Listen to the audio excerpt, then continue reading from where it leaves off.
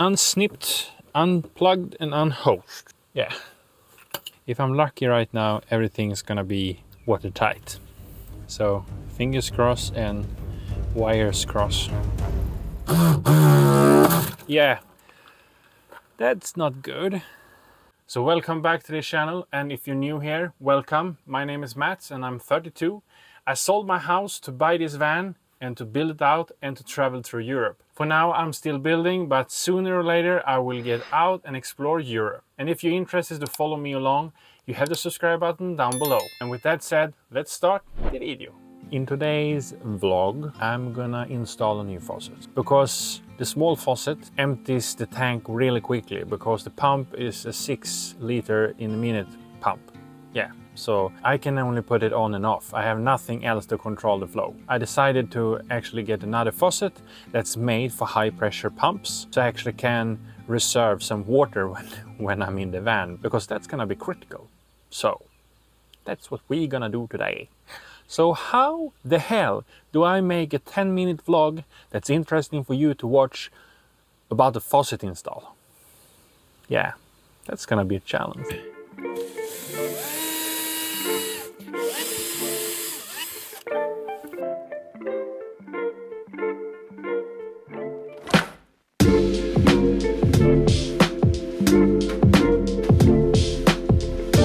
Unsnipped, unplugged and unhosed. So that's, yeah, that's gonna look nice. So let's find something so we can measure this. I have no clue what it's called in English, but in Swedish it's called skjutmått. Let's take this inside the garage and skjutmått this to know what size hole we need here. Yeah.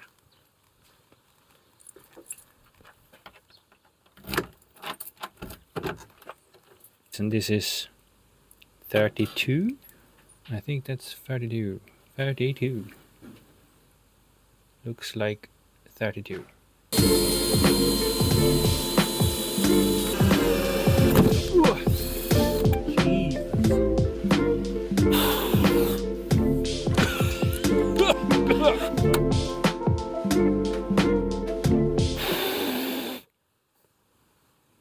Yeah.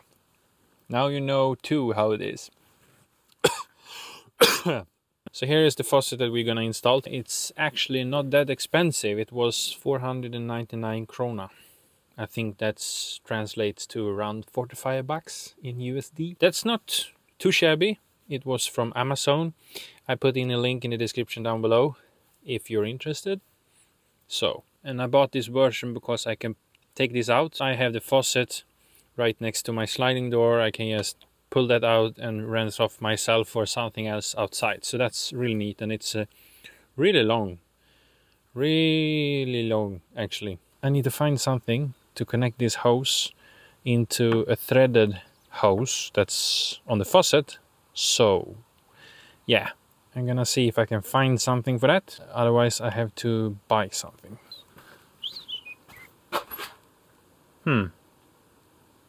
Yeah, I'm gonna have to clean this first.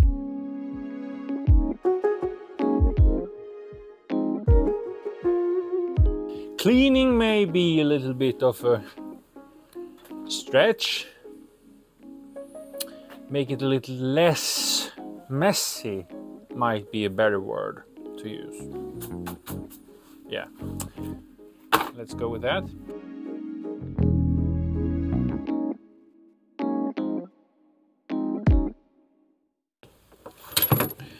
Straight down and like that. Look at this. Look at this. I'm just saying that I should have done this from the start, but yeah, it's never too late to change. Never too late. Remember that.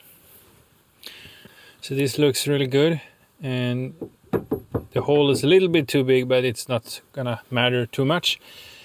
One thing here is that I'm gonna have to live with this hole here, and the same goes for this side, and that's because of the old tap had 2 screw holes on either side. So yeah, so let's screw this on place because I can't have it like this. Then hook up the water and the pump, and fingers crossed there's no leak. Okay.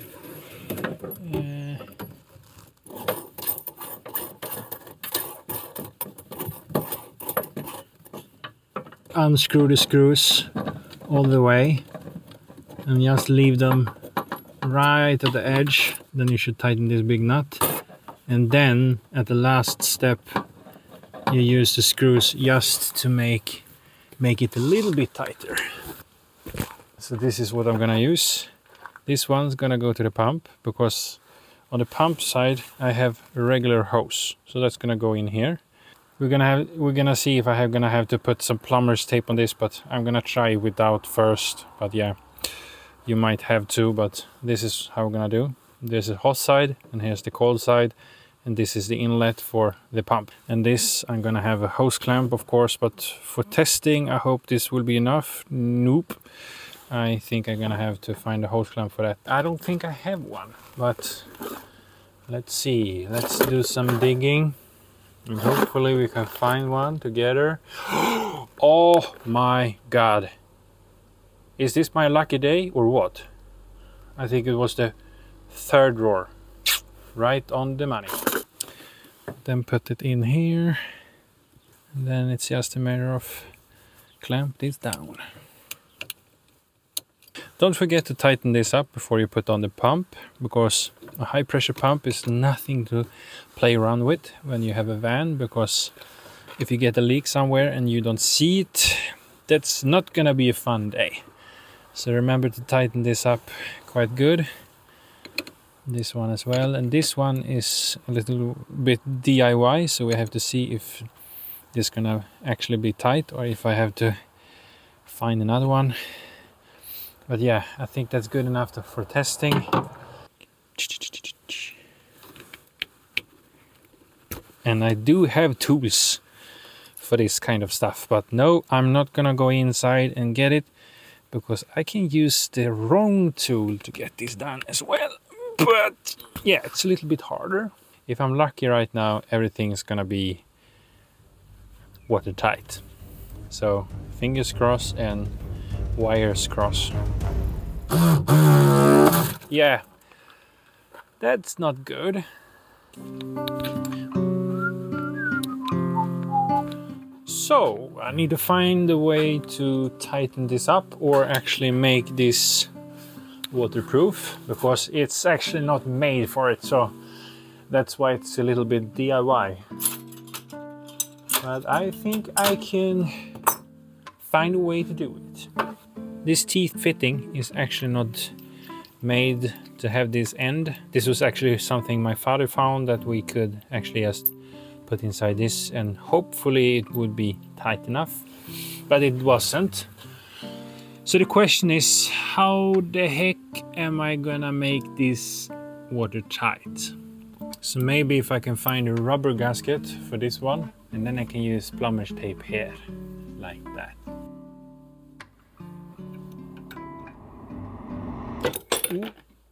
Yeah, this was not a good day. Now I'm gonna have to take this apart and clean it really thoroughly.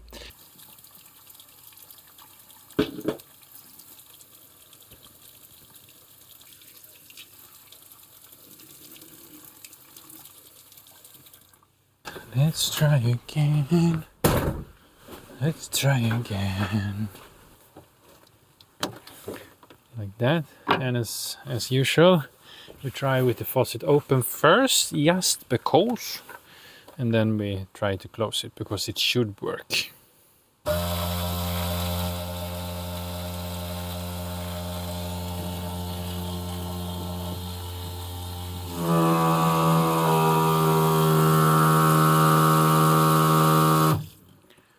It's leaking a little bit. Let's tighten that a little bit more. Yeah, no. Nope. I don't think it's a matter of tightening it. I don't think that's gonna actually fix it. I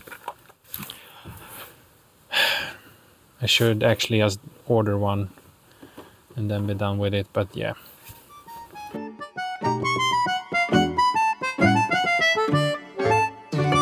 So finally it has arrived. It took me almost 5 days to get this. I ordered this in Monday and I got it today, and it's Friday.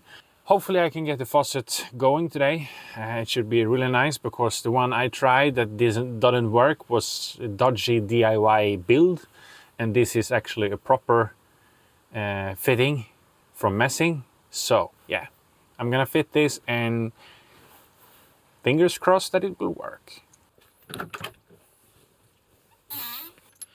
So I need plumber's tape, because why not make sure that it's not leaking?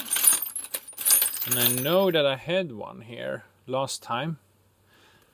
Let's see if I can find it in the van. Maybe I left it out here since the first time. And look at that. So I'm just gonna put some on here.